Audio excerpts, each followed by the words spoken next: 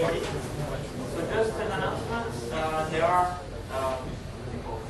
certificates of attendance that have been printed for everybody, so you can pick them up on the registration counter. Okay, so I'll start with the lecture.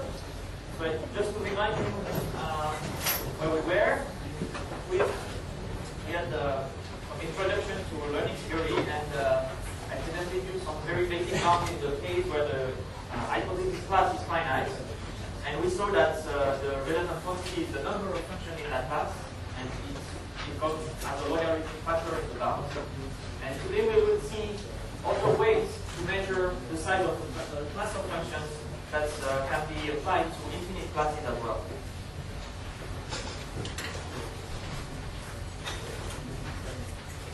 I will come back to the summary so that I remind you a bit what we saw yesterday. Remember that we have a probabilistic model on how the data is generated, sample identity, indefinitely and identity distribution from a fixed distribution T that we don't know. And we consider a fixed class T of potential classifiers. Or another approach can be to consider several such classes and then do some kind of trade-off between the size of these classes and the fit of the data. And we saw that for a fixed classifier, we can have the opening bound that gives us this type of result, the risk of the classifier minus the empirical risk measured on the data is of the order 1/4%. And so this is the quantum quantity, so this depends on the data via the empirical error. And so this bounds, we had an inequality of this type which causes with large probability over the sampling of the data set. So if we repeat, we take the data set several times, then for more samples, this will be true. And once we have a class of functions that is of size n, we can do the same for the maximum over the class of the difference, and the maximum turns out to be, let's say, bounded by this quantity with high probability. Okay. So several people pointed out that there are things that are not very nice in this type of approach. In particular, it seems that this kind of bound can be improved, even though it's not very easy. But the first thing that you may want to improve, let's say, are listed here. One thing is that, you probably, some of you might know that, but Alpin's inequality is a very crude inequality. It takes into account only the fact that the random variables are bounded. So it does not really take into account any other property of the random variable. And we see that using, for example, the variance of the random variable, we can get finer estimates. Another thing is the union bound is really crude also, like bounding the probability of two events, of the union of two events by the sum of the probabilities of these events. Is good when they are disjoint, but as soon as there are some intersections, then we lose something by doing that. And the more functions we have, the more we lose. So this log n factor might be too big in certain cases, and especially in the case where the class of functions is infinite, then this becomes infinite, so the bound does not tell us anymore. Does not tell us anything anymore.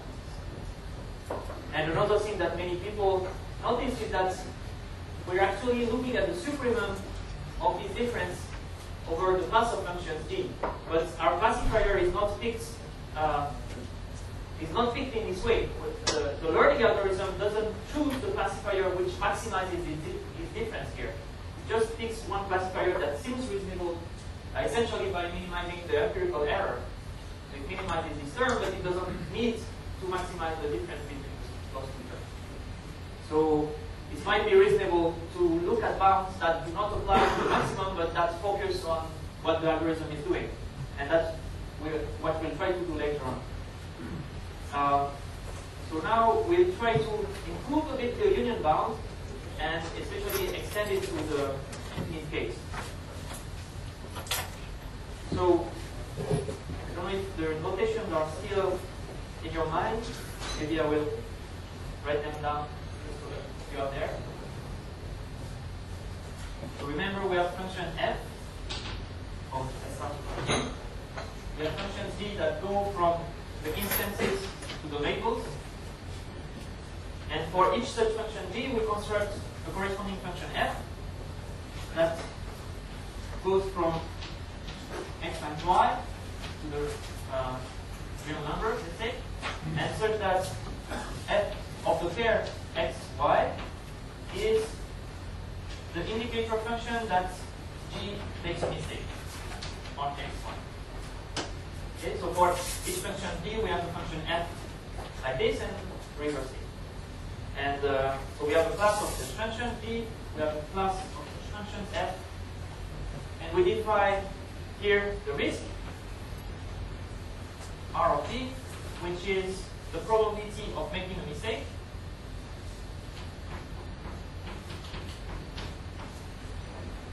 And equivalently, so r of g is actually the expectation of f. Well, I write it p of f. Okay. And equivalently, we have the empirical error, so the same quantity but computed on data. Rn of g is just the average frequency of error, indicator that p of xi is different from yi. And Rn of g I denoted by Pn of f, the empirical expectation of the function f. Okay, so this is, I mean, it's convenient to work with these functions because then we have just to compare expectation with empirical expectation, whereas here it's not exactly clear what the relationship is between those quantities. It's just a short way of writing things. Okay. So if you recall Hutchins inequality, it tells us that the difference between the average, the true average and the empirical average of a fixed function, so here we consider function f in the class study f, and this difference is large with low probability. And here I have already used this inversion trick, which means that I have set the right hand side to delta, okay, of f here.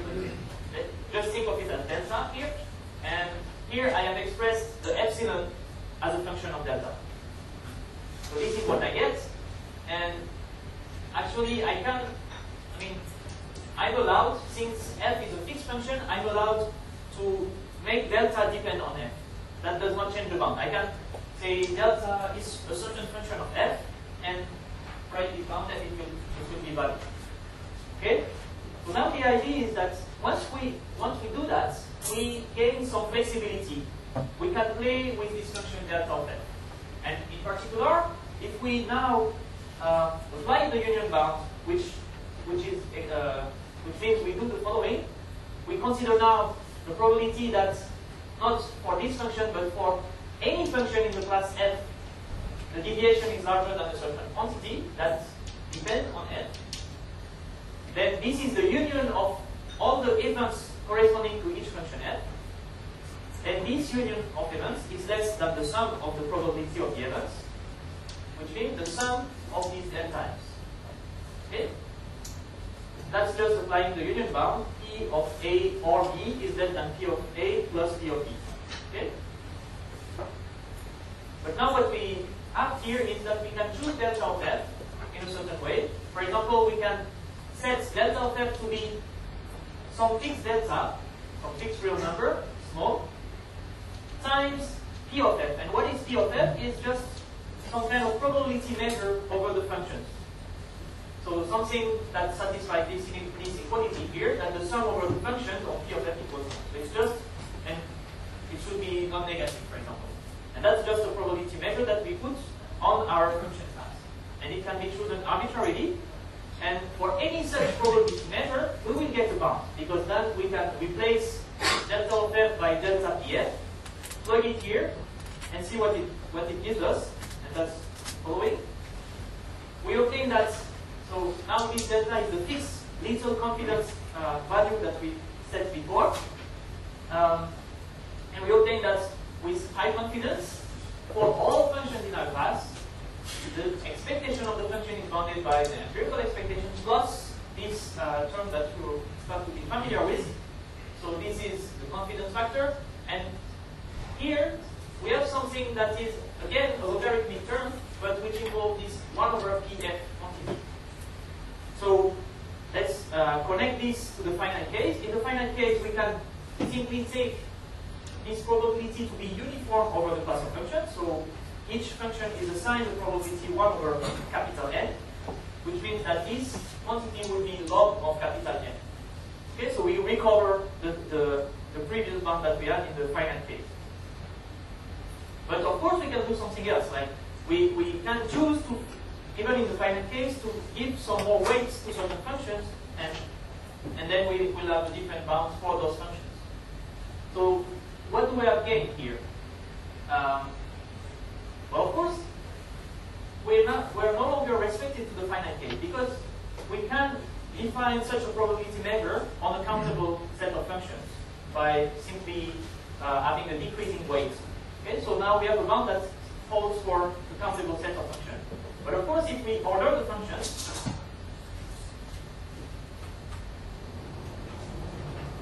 so let's say we have set f of functions indexed by the natural numbers, let's say f1, f2, and so on. We can give a weight that's, say, like, assume we have a natural ordering of this function in our class, we can give a weight that decays. And that is such that the sum of the weights converges to 1. Okay, so that will be a probability measure on an uncountable set. And if we apply this, if we take this probability measure into the bound, it will tell us that for functions that are low in the ordering, the probability is high, which means the log 1 over the probability is small. So we will get a better bound for those functions than for the functions here. And that seems very artificial, because if I change the ordering, then I get a better bound for other functions and a worse bound for another type of function. So I can really play around with this, and I can generate all the bounds that I want in some sense. But you have to keep in mind that it doesn't mean that the functions perform good. It's not because here I have set this function to a high probability value that when I take a sample, this function will have a small error, and this function will have a bigger error. It's just the function behaves in a certain way. Okay? Each function individually behaves as dictated by object inequality, but then it's my choice to make this union bound over the class of functions and to give some kind of preferred weight to some functions. So I will get a bound that is good for the functions that are early in my ordering, and which is worse here, but this is independent on the actual performance of the function. It's really a mathematical trick to give some kind of preference. And if, of course, if my algorithm turns out to be an algorithm that picks always the functions that are early in this ordering, then I will get a good bound for this algorithm. But it doesn't mean that it will perform better. It's just that my bound will be more refined for this algorithm. So I somehow, it's a way to incorporate knowledge about the algorithm into the bound.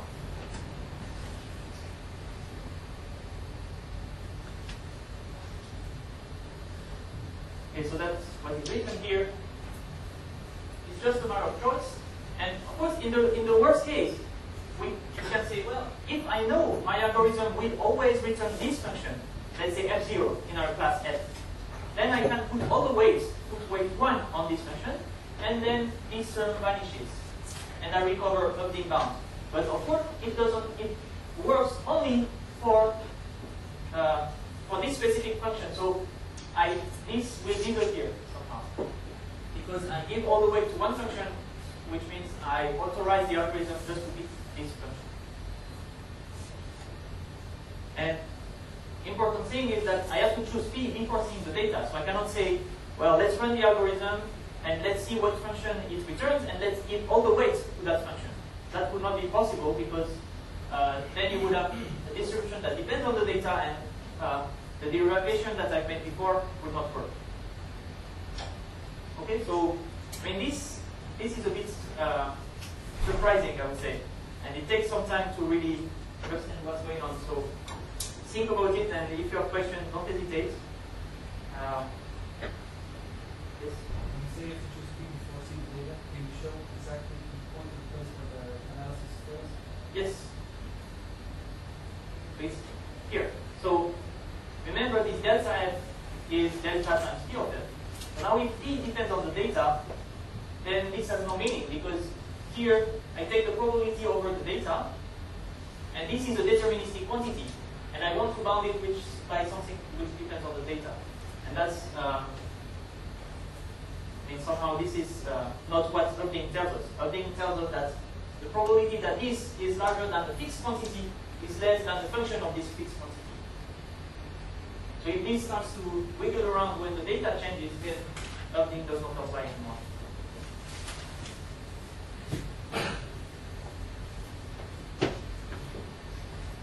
Okay, so here again, some kind of interpretation of this approach. So if we have a good P, so a P such that the functions returned by our algorithm have always large weights for this P, then the bound will be good. So if you know ahead of time what are the functions that your algorithm is likely to pick, then give them more weights, and then you will be good. But if you give too much weight to these functions, and by chance your algorithm picks a function to which you have given low weights, then your bound is useless. That's the node of P. Okay, and it's not really clear how to choose P when you have infinite classes of functions, because some functions are naturally ordered. You can say, well, functions that are simpler, if you have some kind of notion of simplicity, you can say, simple functions, I will put them more weight, and complex functions, lower weight. But for certain classes of functions, it's not clear what is this ordering. And that's why we are now going to study what is called the Bartik-Charonen-Keys theory, which is a way somehow not to define a P, but to handle infinite classes of functions in a very natural and finite way. The trick is, as we will see, to look at the function class through the data. So we will use the data as some kind of lens, and through this lens we will look at the function class, and it will look different than if we looked at it before seeing the data. Okay, so this is the overview of this lecture, and you see that we will try to prove this bound, the DC bound, but only very basic knowledge is required, and I will try to go very slowly there. Okay, so the question is really this question: how to measure the size of an infinite class of functions? And we have seen that one way is to use these weighting factors, but we want something more systematic. So the key aspect is to look at, given the function class f, and given a set of data z1, dn, to look at the trace of the function class on the data, which means all the vectors of the functions evaluated at the points, or at the data points. So we have our data, we look at the whole class of functions, and for each function we compute f of z1, f of z2, and so on. We make vectors, so they are binary vectors. Remember, these can be either 0 or 1. And we look at all possible binary vectors that we obtain. That gives us a set. And the size of this set, so the number of different binary vectors that we obtain, is the number of possible ways in which our class can classify the data.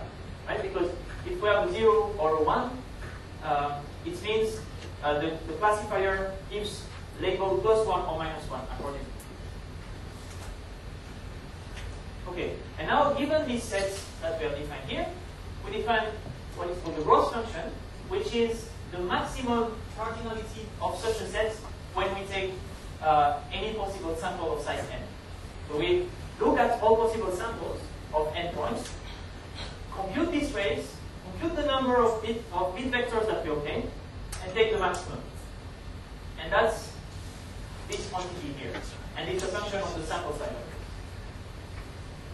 Okay, so doing this on the function class, on the loss class F, or doing this on the classifier class does not really make a difference. In this, you have the labels of the y's that enter, but it really does not make a difference because making a mistake is like choosing the opposite class. So I mean, you can write it down if you want, and it's easy to see that they are really the same. So even the cardinal of F T1 Tn is the same as the cardinal of G X1 Tn. Okay. And the result is the following. Once we have this function, this gross function, assume we were able to compute it, then we would have this bound, which tells us that with high probability over the sampling of the data again, for all classifiers in my class, the risk of the classifier is less than the empirical risk, plus, again, this square root, confidence, number of data, and the complexity term is here the logarithm of the gross function. And you notice that it's computed not for n data points, even though I have a sample size of n, but for 2n data points. And we'll see why in the derivation. So this is very nice because this applies even to infinite sets of functions. And even if you look at a finite class of functions, then this is always less than capital N. Because remember, this is a number of possible bit vectors that you obtain when you compute the function on your data. So there cannot be more than n because we have at most n functions. So this is always better than the finite bound. But of course the question is, how do we compute this? I mean, it seems a bit complicated. Remember, I take these vectors, compute how many I have, and take the maximum over all possible sets of points. So it's a bit non-trivial to compute.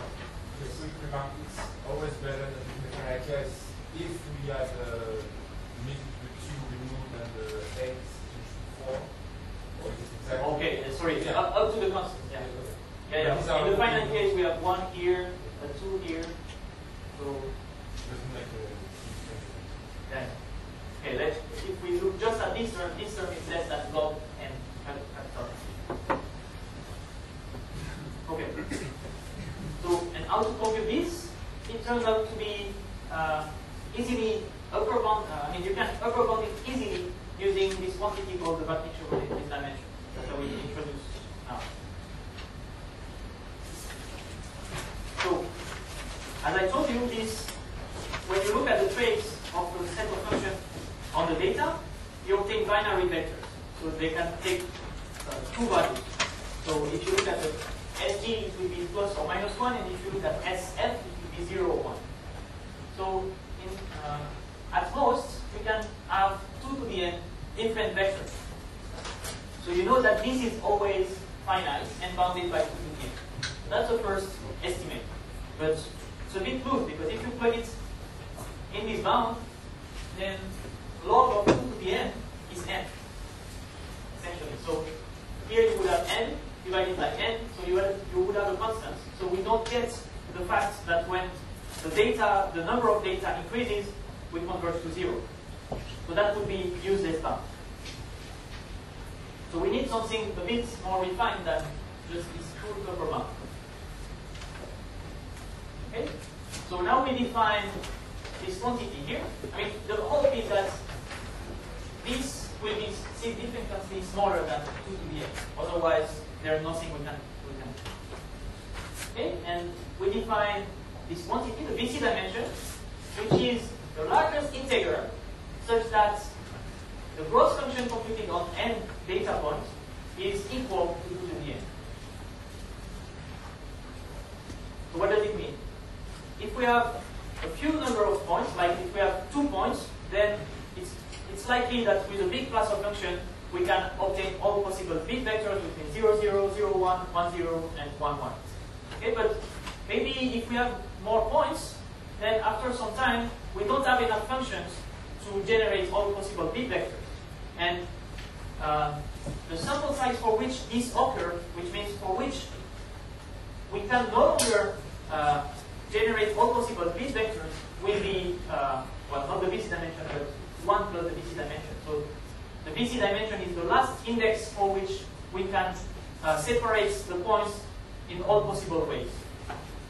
Okay, we'll see immediately an example to give you an idea of what it means. So let's consider the class of hyperplanes in R to the D. So here it's R2, and the hyperplanes are represented by lines. Okay?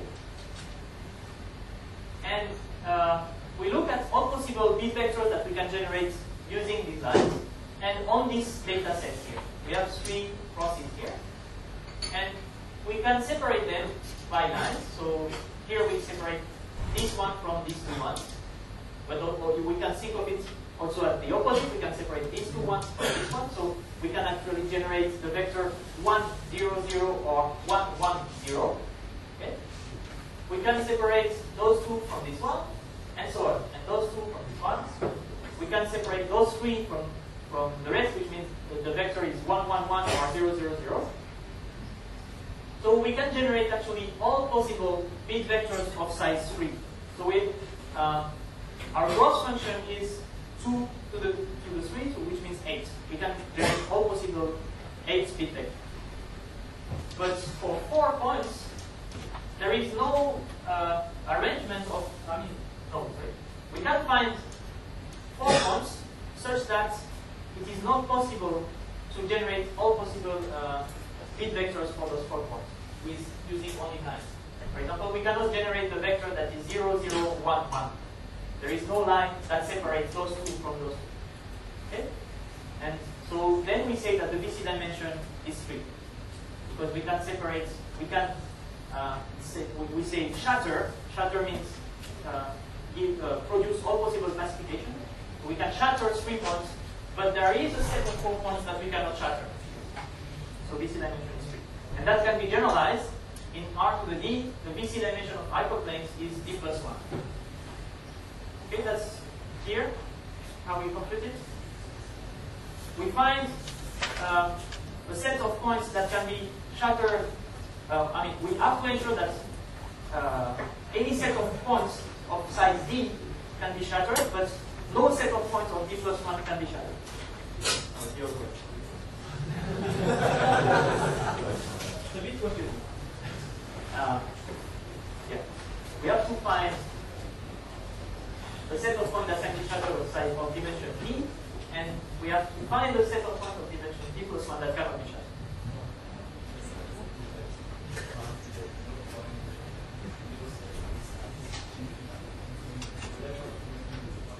Yes.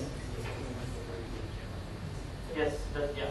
So, but also you have to ensure that for size D, for size D, all sets of points can be shattered. No, because if you have just one, then the Superman. Okay. So it's clear for you, but not for me. Okay. So, if we look again at this example, there is another interpretation. To specify the hyperplane in dimension D, we need D plus 1 parameters. We need the direction of the normal vector plus the offsets. Right? So we can say, oh, looks like the BC dimension is equal to the number of parameters. So does that generalize to other classes of functions? It turns out that it's not the case.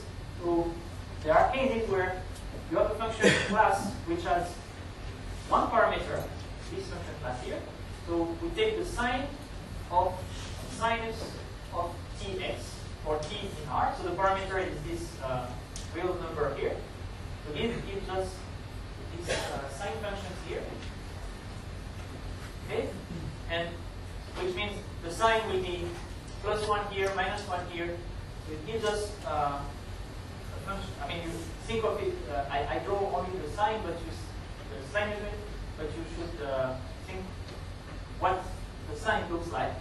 Okay, so it's something that goes like this, and here, and here. And so we have only 1 parameter, but the VC dimension is infinite. And how to see it is if you take points on this real line, say integer points, all the integers, then by playing with this seed, you can find, and if you specify that this point should be positive, this point should be negative, and this one should be negative, then there is a value of t that satisfies that the sign of the sinusoid will match this sign that I've chosen. So I can generate all possible sets of bit vectors for these ones by playing around with the t. Okay, so I have just one parameter, but infinite VC dimension because I always 2 to the n for any n possible bit vectors.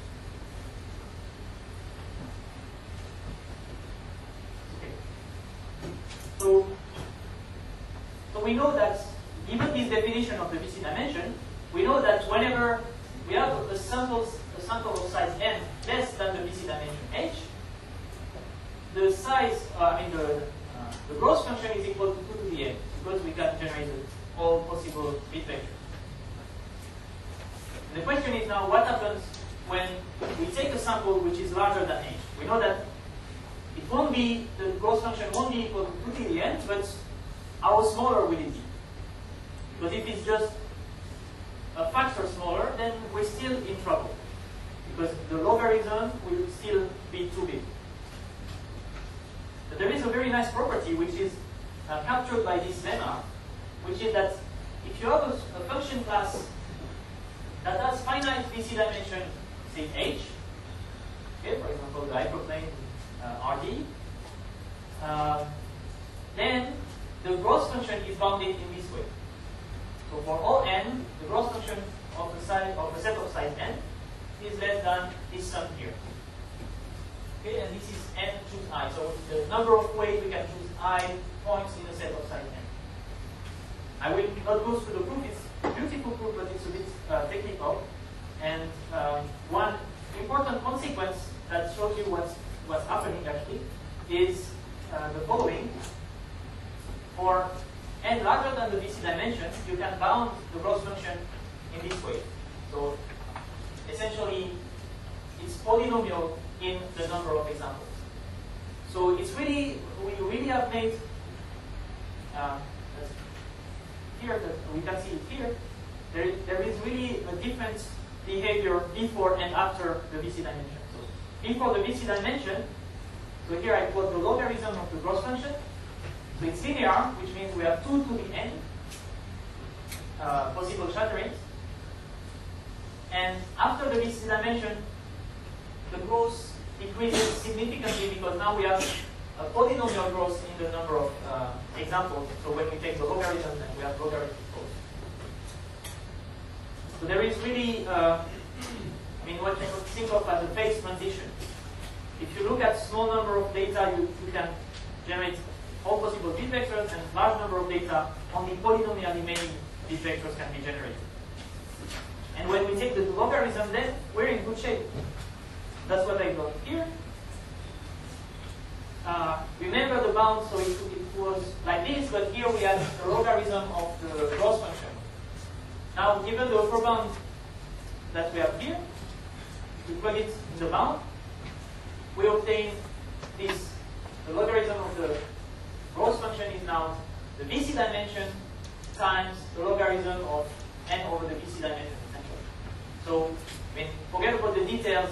Just remember that the error that we have is now of order VC dimension log n over n.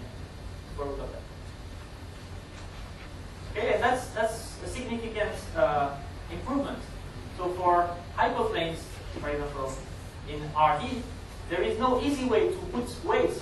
They are just not countable, so it's even impossible to put weights and use this previous technique that I mentioned with this P of F. And also there is no reason to favor one hyperplane instead of the other. There is no natural notion of simplicity. So using this approach, using this VC bound, we get something which is non-trivial, which gives us a bound that goes to 0 quite fast, just using this combinatorial argument by looking at how the data is shattered by the hyperplane. So that's what I meant when I said, look at the class of functions, the hyperplane through the data.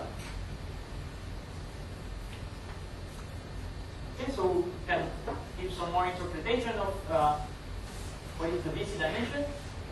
So as I told you, it's not related in general to the number of parameters of your class of functions. So it measures something which is a bit more effective in a way, that is a bit more data dependent than just the number of parameters. It's some sort of measure of effective dimension, and we'll see some more of the measures later on. It heavily depends on the geometry of the class, as we saw, and how points can be shattered by this class. In a way, it gives a natural notion of simplicity. So whenever you have a class with low BC dimension, it means that you cannot generate just any possible classifier. It's not related to the number of parameters. And whenever it is finite, okay, when h is finite, using this bound, we can show that, this bound does not depend in any way on the distribution. This is true whatever the distribution of the data is. So whenever the BC dimension is finite, this bound always holds and shows that the error goes to 0 when the number of examples goes to infinity. So which means, that the class is learnable in some sense. So if we have enough data, we will be able to pick the correct function. So now we will go to the proof. Not time, not much. We'll go through the first ingredient in the proof, which is called the symmetrization argument. Okay, so we'll have some more notations in the way. Hopefully they will be here. The key idea is, remember that we want to bound this quantity. We want to bound the probability that, okay, so this means P of f minus Pn of f. And I kind of factor these two expectations here, but just think of it as P of f minus Pn of f. So we're looking at the maximum difference over the class of functions. The trick is to say, when I compare the true expectation to the empirical expectation, actually, I could also estimate the true expectation on an extra set of data. So that's what you do when you do validation, for example, or cross-validation. You have your training data, you train your classifier on that data, and to estimate the error of this classifier, you take another set of data, which is independent, and compute the error on this set of data. And that's really the idea behind this technique here. We estimate the true average by Pn prime here means another empirical average on another sample, which is called the Gauss sample. So we assume that we have another sample at our disposal, and we compute the error of the function on this other sample. But of course, all this is somehow mathematical, so we don't need to have this data. It's just a technique. We say that if we add at our disposal another sample which is independent, d1 prime to d1 n prime, then we would be able to approximate the true error by the empirical error on this extra set. And the lemma tells us that the difference between true and empirical on the first sample is bounded by the difference on between empirical on the Gauss sample and empirical on the initial sample. And we'll see how to prove it. It's relatively easy. So let's fn be the function that will shift this supremum in this first bound here. So for each set of data, training data, there is a function f that will shift this supremum. That's our assumption. If it's not achieved, it's a bit more complicated, but let's assume it's achieved. So for this function, we write this quantity, this series of inequality here. So this is the indicator of this event. So the indicator that indeed the difference exceeds certain value c. Well, let's multiply it by the indicator also. So it's a function that takes value 0 or 1 depending on whether this occurs. And here the event is that the difference between the true expectation of Fn and the empirical expectation on the ghost sample of Fn is less than a certain value. Okay? And okay, that comes out of nowhere maybe, but we'll see how to use it. So the product of these two indicator functions is nothing but the indicator of the conjunction of those two events. Okay, that's easy to see. If for this product to be 1, we need those two events to be realized. So that's what we write here. This and, so this means and this. And if those two events are realized, then we can easily deduce that the difference between Pn prime and Pn of Fn will be larger than T over 2. So to see it, you just take this inequality and subtract this inequality, and you obtain this. Okay, so if these two things hold, then this thing holds, which means that the indicator of this event is less than the indicator of this event. Okay, now we're almost done. We just have to take expectations here and there to obtain probabilistic statements. So the first thing we do is take the expectation with respect to this ghost sample, this extra set of data z1 prime, dn prime.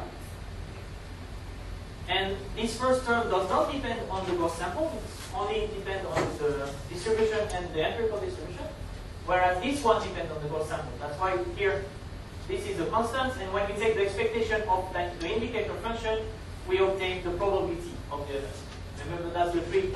Expectation of an indicator is nothing but the probability of the event. And I denote it by P prime, which means that's the probability under the sampling of this second ghost sample. And same thing here, we take the expectation and we obtain this. Okay? Now the game is to bound this quantity here. So if you look at it, it reminds you a little bit Hövding's inequality. Why is that? Because Fn, remember, Fn achieves the supremum on the first difference. So Fn is the function that achieves the supremum here, and which means Fn depends on the original sample, not on the ghost sample. So from the point of view of this probability here, which is on the ghost sample, this is a fixed function. It depends on another sample that this has nothing to do with. So if this is a fixed function, then more or less I have obtained the equality here. But it's in the other way. So I just have to revert it. So I take the opposite event. And actually I don't even need obtain the inequality. I can even use Chebyshev inequality, so the non-exponential bound. That's enough. And so this is just the probability that the true expectation and the empirical expectation on the ghost sample of the fixed function is larger than a certain value. This is less than, remember, I mean, it's somewhere in the slide, Chebyshev inequality, and you can bound this by the variance of this quantity, which is actually the variance of the function divided by n, because there is a scaling in the function, in the empirical expectation here. And the variance of my function can take value 0 or 1, and you can show that the variance of functions that take value 0 or 1 is less than 1/4. Easy.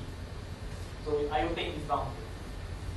So that's the bound for this event, but I want to bound the opposite event, which means I just have to take 1 minus this. So the probability of this is 1 minus the probability of the other direction. And that's why I'm obtaining here 1 minus this. And, okay, now I just have to take expectation with respect to the initial sample. And here I will obtain the probability that P minus Pn larger than T. And here I would obtain a probability under the sampling of both samples, true initial sample and ghost sample of this deviation here, and that's what the lemma is. This is probability of this deviation, and here is probability, but with respect to both the initial sample, sampling of the initial sample, and the sampling of the ghost sample. Okay, maybe a bit confusing, sir? Could you just comment on how the restriction of t square between Oh, here, yes. So if you look at what we obtained here, we have this quantity. So we put it on the other side, and we want to upper bound this quantity. And upper bounding this quantity means lower bounded nt squared. So if we say nt squared is larger than 2, then this, when we put it on the other side, gives a factor 2. This is this expression here, and that's why we have this factor 2. So somehow this means the scale at which we have to look at the error should be at least of the order 1 over square root of n. And we know that the bound we will obtain anyway is of the order 1 over square root of n. So it's still fine. It's not a major restriction. Okay. Maybe I'll stop here. And we'll see the second part of the proof after the break.